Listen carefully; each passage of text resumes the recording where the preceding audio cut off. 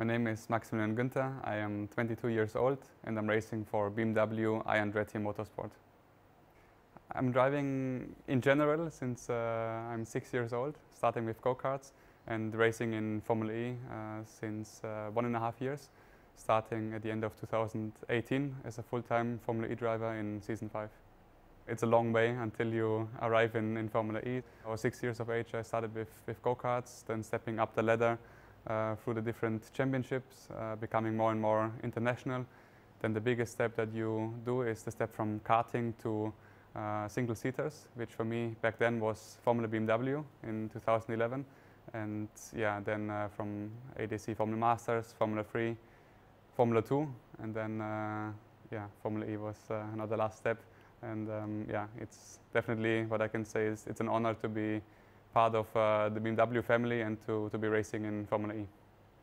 It's always different. I mean, on the one hand, we are traveling a lot. You have the opportunity to see many great cities, different cultures, people, and yeah, at the end, to just do what I love the most, racing cars, is fantastic. And as well, all the work around, you know, with all the analysis with the engineers, how to set up the car, how to tune it, how to improve it on all parameters. The same for myself.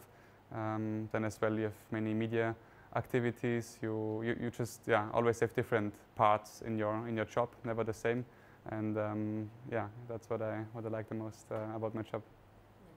We are here in the racing simulator. It's basically our best tool to prepare for the race weekend and as well for the development, because the amount of testing days, which are very important for us, but they are limited, and that's why we use the simulator, which is very close to reality. We can drive here as often as we like, and yeah, for sure for development reasons, it's a very important tool, and I'm spending a lot of time here inside this dark room.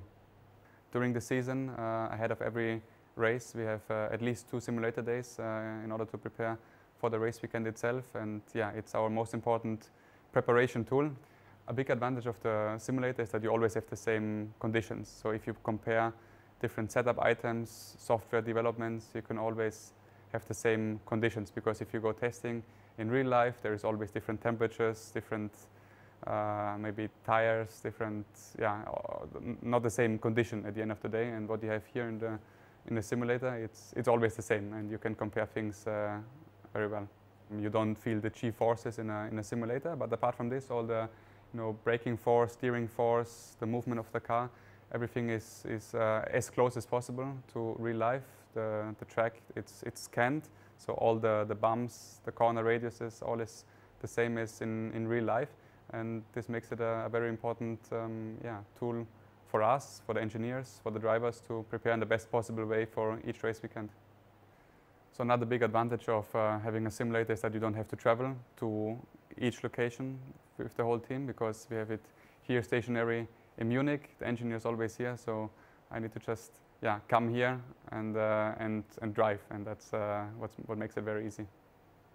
I'm wearing my helmet here in the simulator on the one hand for safety reason, because the simulator it's moving and it can have some very quick movements, so better to have a helmet on. And the second reason, the main reason really, is to have the same vision as in the real car, because as you can already see here a bit with the halo and the cockpit around, our vision inside the car, it's quite limited, and with the helmet on, it's even smaller, the window where we have a good view. And with all the adjustments that we need to do on the steering wheel and driving on a street circuit where it is really tight and narrow quite often, it just makes sense to have this the helmet as well as a feature in the simulator.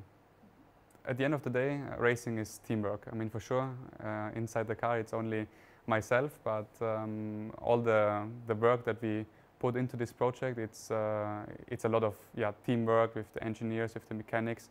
We started here in the factory in the simulator to see like what can we do on the racetrack, on the software, on the setup of the car. What can we adjust to make the car even quicker, even better in terms of drivability. And the same for me as a racing driver. You never stop learning. You always need to keep improving. And this, let's say, kind of atmosphere and relationship driver and engineer is something really important, and can be definitely a reason for success at the end of the day.